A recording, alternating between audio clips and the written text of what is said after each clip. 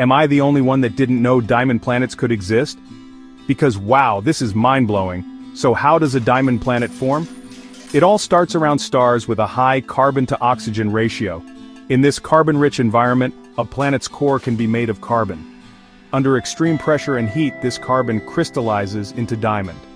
Now, the composition of these planets is fascinating. They're mostly carbon in the form of diamond and graphite, mixed with elements like silicon carbide. The intense pressure deep inside the planet forces the carbon into a dazzling diamond structure. But don't expect an entirely sparkling surface. The top layer might be graphite or other carbon materials with the diamond layer hidden beneath. Even so, exposed sections could be brilliantly shiny and reflective.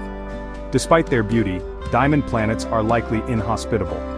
Extreme conditions and a lack of essential elements make it tough for life to survive. Diamond planets might still be theoretical, but their potential discovery is a testament to the universe's wonders. Isn't it amazing to think about what else is out there?